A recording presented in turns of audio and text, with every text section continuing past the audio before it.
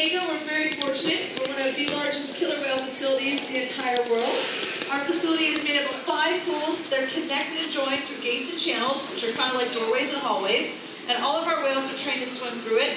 And this is a useful tool throughout the day because we can change up where the whales are. So we actually are home to 10 killer whales. We have 5 males and 5 females, and we're constantly changing up their social structure. So that means who are they with? How long are they there? How many pools do they have? How many whales? How many trainers? What kind of sessions are they doing?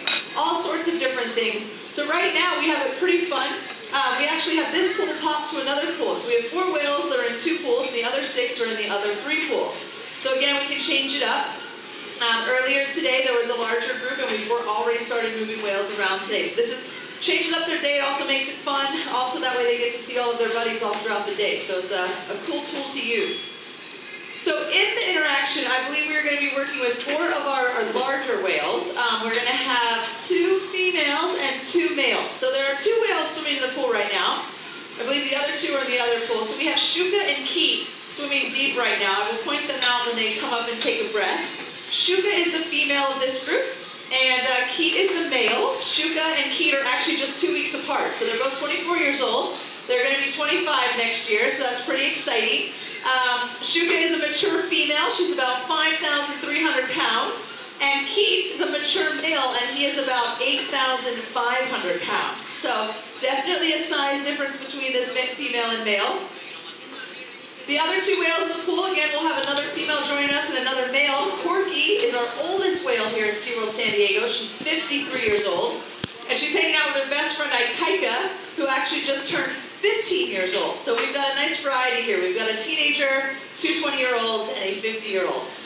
Corky, at 53 years old, you would never guess how old she is because she is extremely athletic. She's incredible to watch. She's always moving. She's always on the go. She's probably our second most athletic. Our first most athletic is Shouka right down there. She takes my breath away on a daily basis with her ability to just soar out of the water. It's incredible.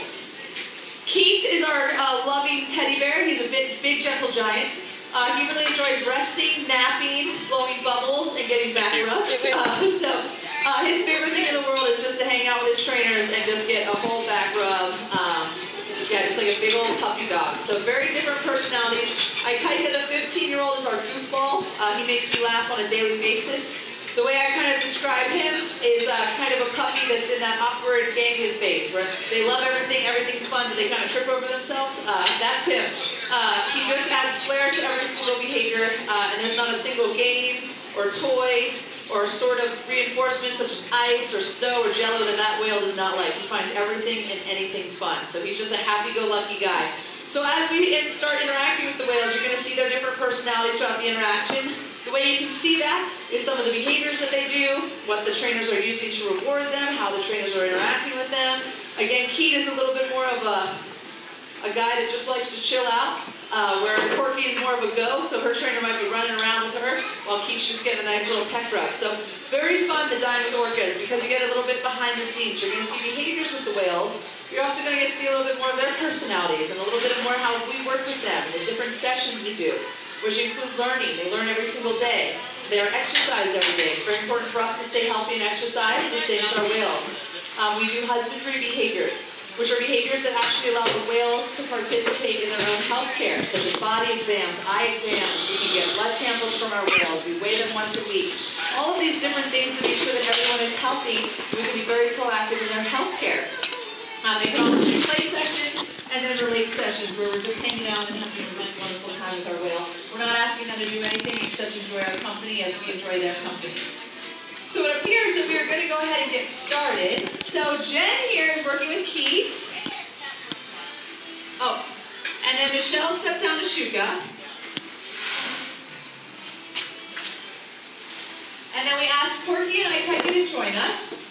And then what we're doing right now is something I talked about earlier.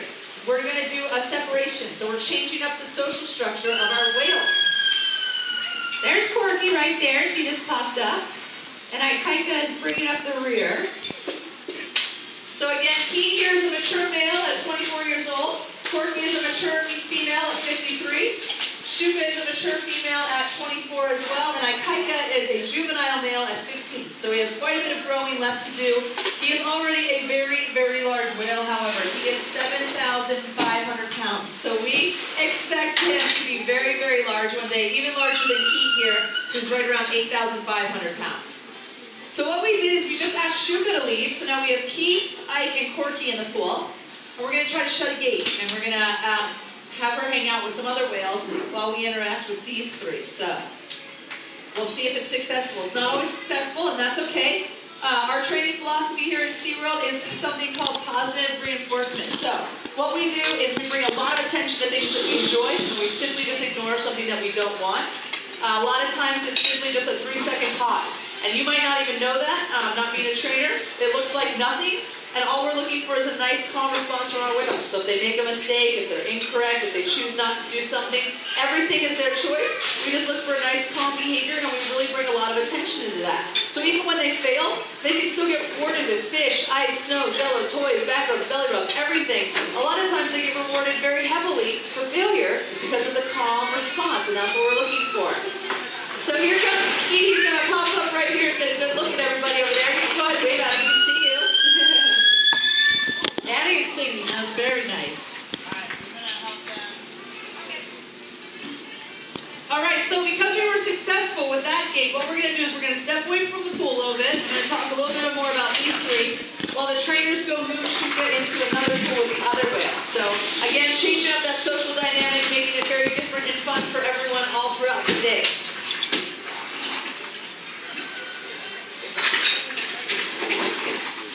So as these three whales are swimming around, you're going to notice, yes, there's different sizes. Corky is 8,600 pounds. Again, Keet 8,500. Ikaika 7,400. But you're also going to notice something pretty prominent on their back. That is called their dorsal fin. Now, their dorsal fin comes in all shapes and sizes. And no two dorsal fins are the same. So they're just like our fingerprints. Very unique to that whale. So that is one of the ways when you first start working with the whales, or if you're out watching wild whales, you can look at dorsal fins and figure out who is who and which individual is which individual. Now we have a little bit of variety here. We have 2 curvatures, and we have a super straight one. Now obviously it has nothing to do with age, because Corky is 53, and hers is perfectly straight. These two happen to be both males, but it does not have to be a male trait. It can be a male and female trait. And what happens to the dorsal fin is there is no bone or muscle in the dorsal fin. Male dorsal fins can get up to 6 feet tall. That is a very tall structure without any bone or muscle. So sometimes over time, just like gravity affects everything, it affects me, it affects you, it affects everything, gravity can affect the dorsal fin. Now because that dorsal fin has no bone or muscle, what it is made up of is a dense connective tissue. Now sometimes over time that tissue will soften or weaken, and that makes it easier for gravity to pull it over. So one of the things that we found, curvature can happen because of the lifestyle of the whale. I mentioned earlier, Keet loves to rest. He loves to nap. He loves to hang out at the surface. So his dorsal fin is exposed to the beautiful San Diego sun. Well, when the sun touches things, it warms things, right? When things get warm, they're easier to move. Then it's easier for gravity to take them over. Corky is a very active whale. She is always swimming, always moving. She very rarely rests. So her dorsal fin is not exposed to the elements as much, which is probably part of the reason why hers is still straight. So it does not hurt the whale at all. It just looks a little different. Of the 10 whales we have here, we have 3 with curvature. The other 7 do not have curvature. So again, it does not happen to all whales, but it can happen to some whales. It does not hurt them. It just looks a little different. So that is the reason why Corky's is straight and Keet and Ike's are curved. Another commonly asked question we get is, how in the world do you train a killer whale? Well, I mentioned a little bit about our positive reinforcement, bringing a lot of attention to things that we enjoy. But we actually utilize a couple tools as well. And the first one is around my neck. It sounds like this. Now that is simply just a dog whistle. In training terms, it's called a bridge. And it's all set to the same frequency. So all of our whistles here at SeaWorld San Diego are the same. And the whales understand that that means good job. So every time they hear this whistle, they know they've done something correctly, and they're going to head on back to their trainer, and they're going to get something they enjoy. Now, of course, they enjoy fish. Everyone's eating right now because we need food to survive as well. But there are a variety of other things. Toys, ice jello, as I mentioned, different social groups, different sessions, back rubs, belly rubs, warm water pours, cold water pours, all sorts of fun different things that we can reward the whale with. Now, we also utilize a tool called a target pole. I have a little one over here. Now a target pole is simply just a buoy on the end of a stick. And what we do is we ask the whales, when they're first starting to learn what a target pole is, to very gently touch the front of their rostrum or the front of their face to the buoy. Now every time they do that, we blow our whistle and we give them something they enjoy. Pretty soon it is really fun to touch this, because something fun always happens after they do it. So those are the basic steps. Now from there we can start training behaviors because they understand the concept of staying on the target pole. So if I want to teach Ikaika here, just swimming by, a head shake yes. I'm going to ask him to place his face right here, and he knows to stay on the bead until I blow my whistle. So I can move it up, and I can move it down, and I can tell him great job. And then maybe next time I'll do a couple more, up, down, up, down. Then I tell him good job. Now the way that we communicate with the whales is through sounds and body language, kind of like a sign language. Each behavior has its own signal, whether it's mimicking our body or a hand signal. Well, the head shake yes is simply us just doing our head shake yes. So what I'll do is after he's figured out a couple times of following this, I will then add in my signal. So I pair the two together. So as I move the buoy, I move my head. Then eventually I can take this away and I can just move my head, and Ikaika will move his head to mimic me, and now he's doing a head shake yes. So it's pretty simple to train a head shake yes. I would say anywhere between a couple days, maybe a couple weeks. This is a pretty easy behavior to figure out. It doesn't take a lot of athleticism. It's just moving your head up and down. Now some of the more high energy behaviors, like a front flip, same basic steps. You're going to ask them to follow the target in the water, get it higher and higher, get larger and longer target poles, and then pretty soon you have your whale doing a front flip. Now a front flip can take a little bit longer based on the whale's athleticism.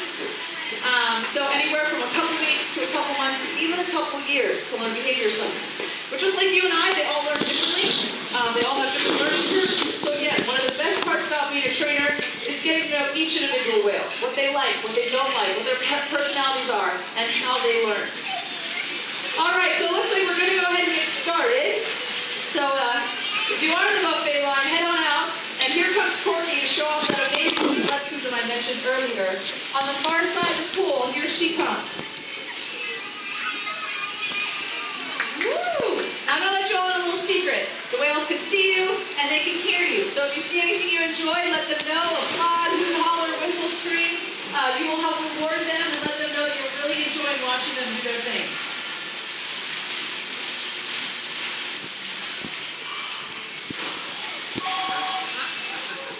Now, you may have just heard that little sound that kind of sounded like a telephone ring.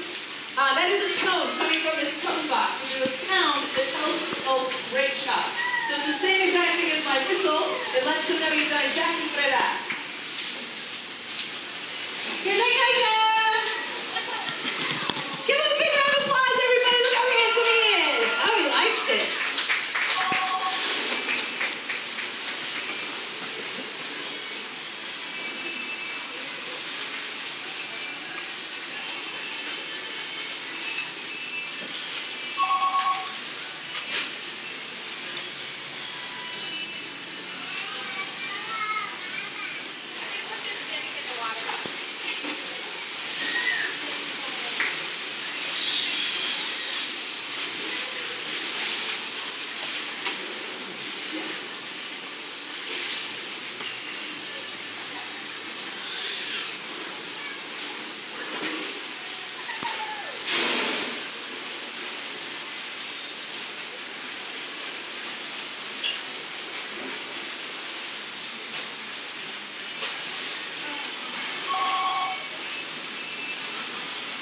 Alright, so I mentioned some of those toys earlier. Jen is playing with a toy with Keet. And Michelle has a different toy with Corky. Across the pool, you might notice that blue ball that is a different toy. So we're constantly thinking of different and fun new toys for our whales. We were very nice, fortunate, some firemen actually donated us some fire hose. So that's the toy that Corky's playing with. They seem to really, really enjoy it. We have fire hoses that sink, that float, that are attached to other toys. And all of the whales seem to really think that is really fun.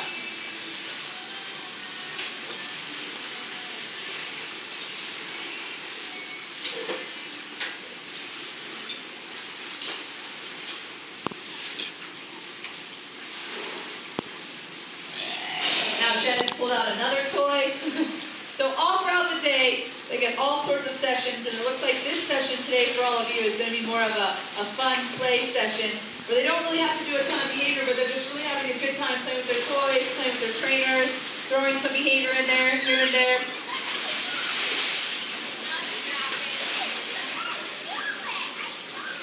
All right, splash warning, here comes Corky. Woo! Beautiful girl. Applause, applause, anyone? Yes.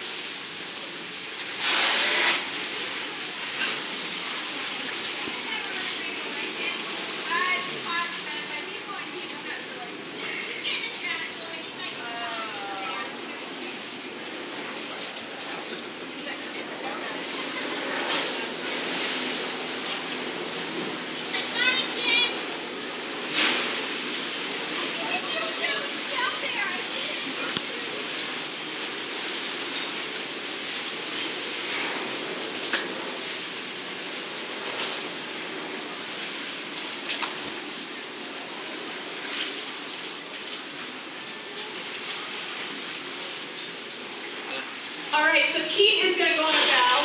Ikaika just did one. Corky's the most athletic in this group, then Ikaika, and then Keet, but he still does a great job of getting almost 8,600 pounds out of the water, so here he comes.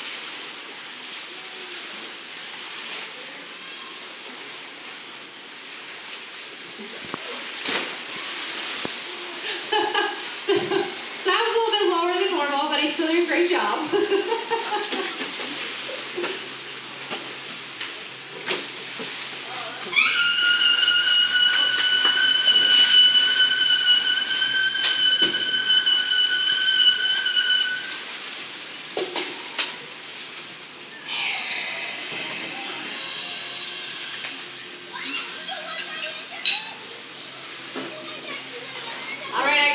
Show off the speed of the killer whale. They can reach top speeds of almost 30 miles per hour.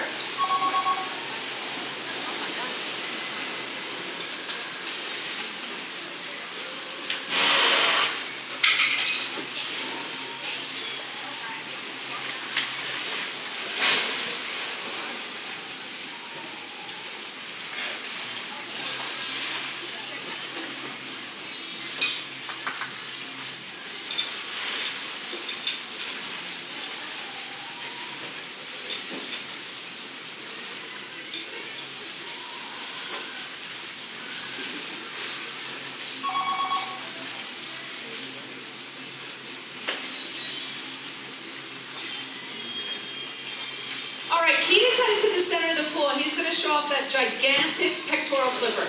Now, the pectoral flippers are located on either side of the body. They're mainly used for steering and stopping.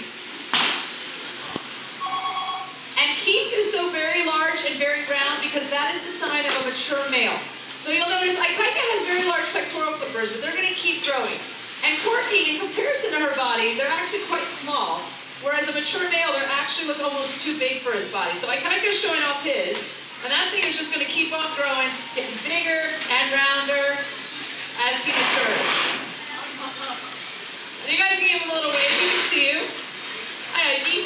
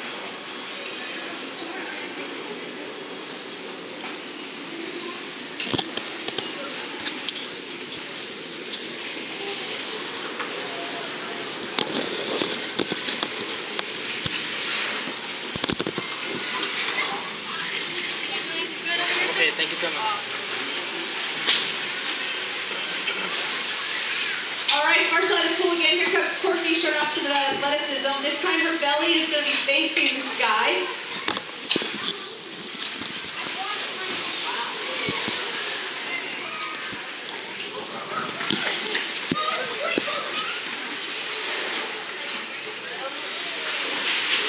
And Ikaika is going to be showing off his huge tail flukes. Now it may not look like it, but from tail fluke to tail fluke, his length is over 6 feet long. So that is a very, very large tail.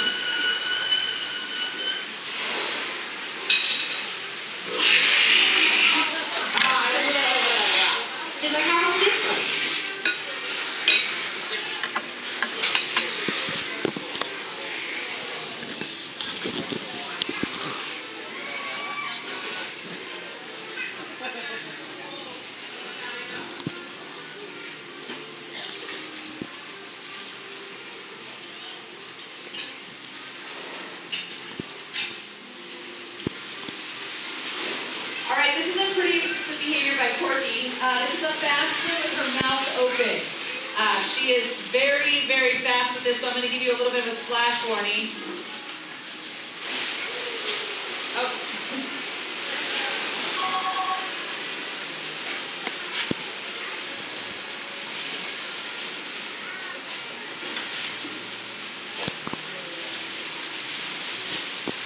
And then right into another very impressive behavior again with Corky. This is a belly breach. You'll see this out in the wild.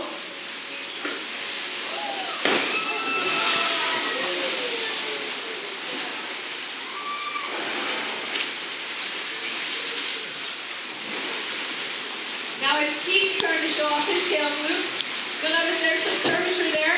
That is actually a trait of a mature male. They see it very often out in the wild as well. Mature males seem to have curvature in their tail flukes again. Again, the tail flukes have no bone or muscle, so just the pectoral flippers have the bone and muscle.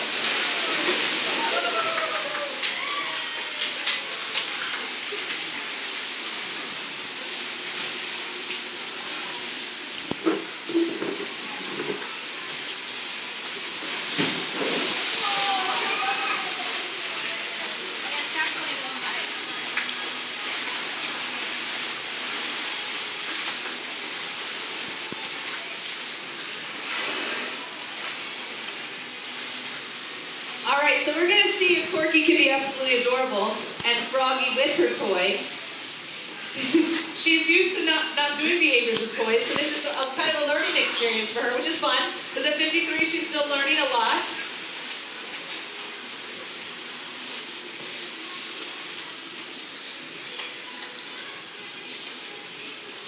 All right, so let's see if she can do it with a little help. Oh, I think she's got it. Hold on to it, girl. Yes! Big round of applause!